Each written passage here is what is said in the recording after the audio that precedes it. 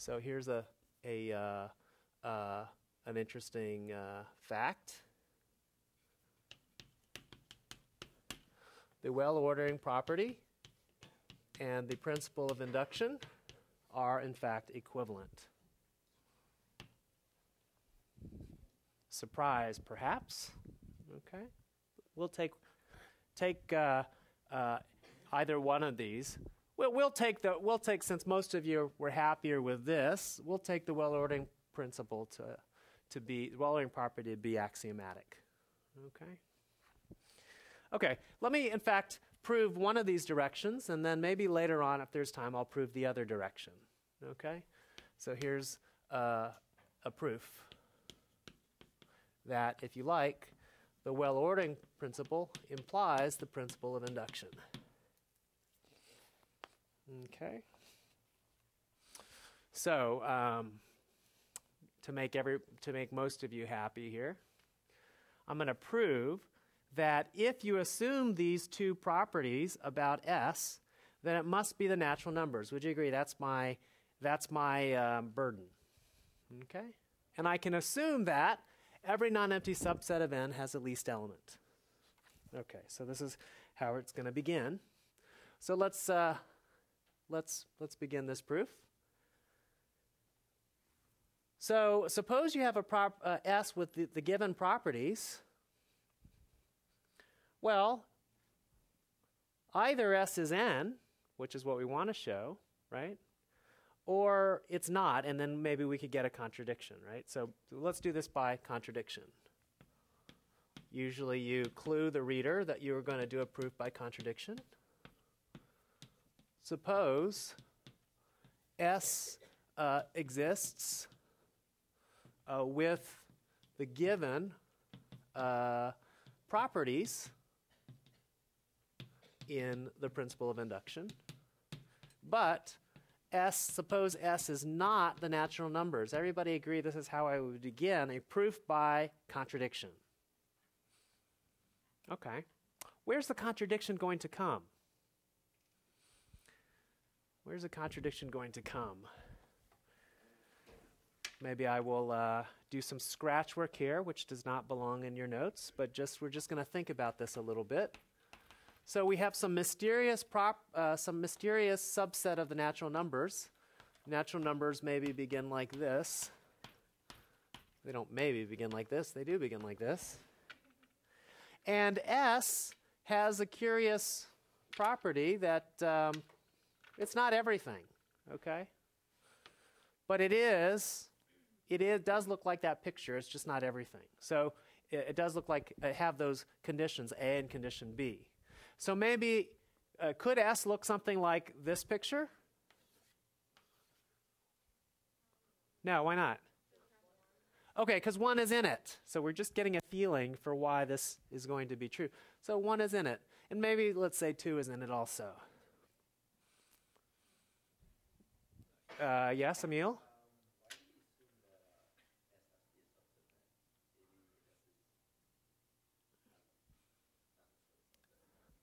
Oh, well, we are assuming that because I'm assuming the hypotheses of this.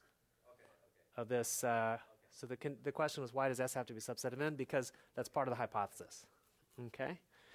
What we want to show is that, in fact, it's everything. So could S be this picture? Why not?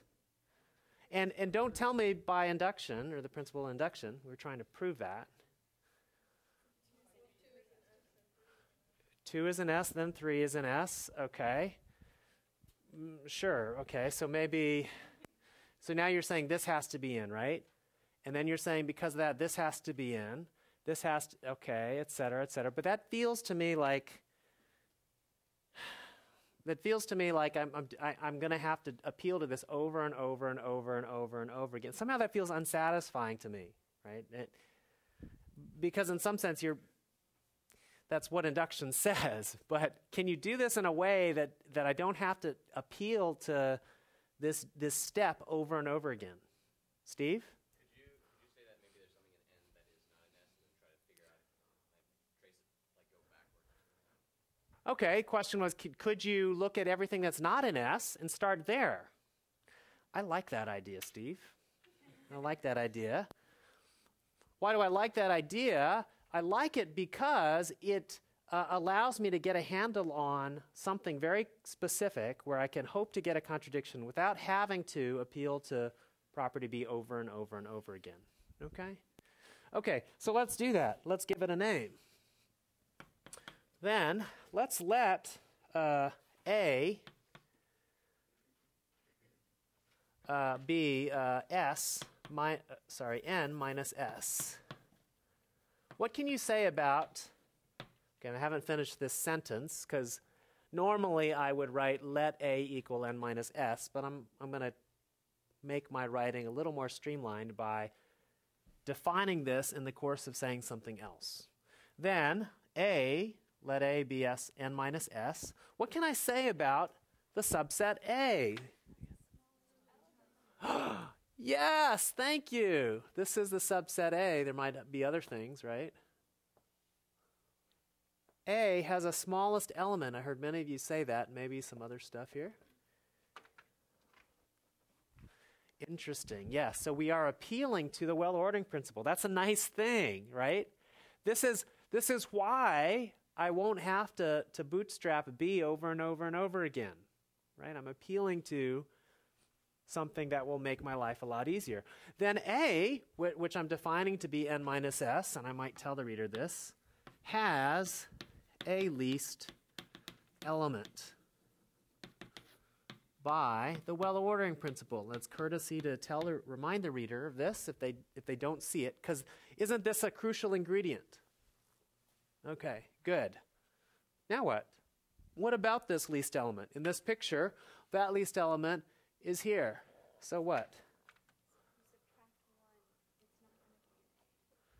Oh, interesting. So you're saying take this and look at its predecessor.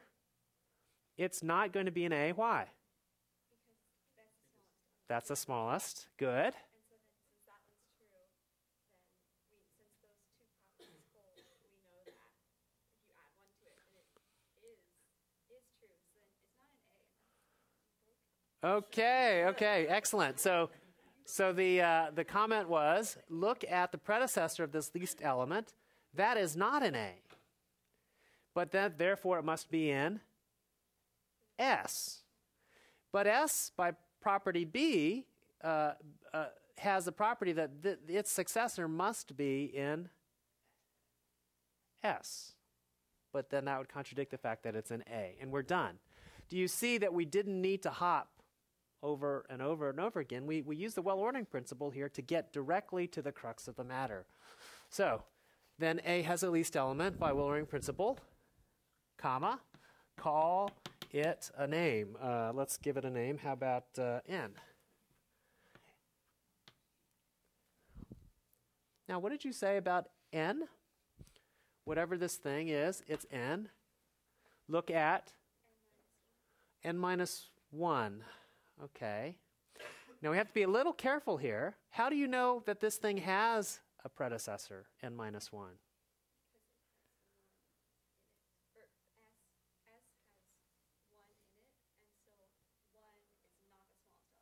Excellent. So we have to at least be sure that N isn't 1. But we know N isn't 1 because 1 is in S and therefore is not in A. Okay, so call it an N. And so here, this is something to remind the reader. Notice, N is bigger than 1 because 1 is in S. So 1 is not in A by property A, if you want to remind the reader. Everybody happy with that? N is bigger than 1. Good. So what do you want to look at now? We want to look at N minus 1. What's another way?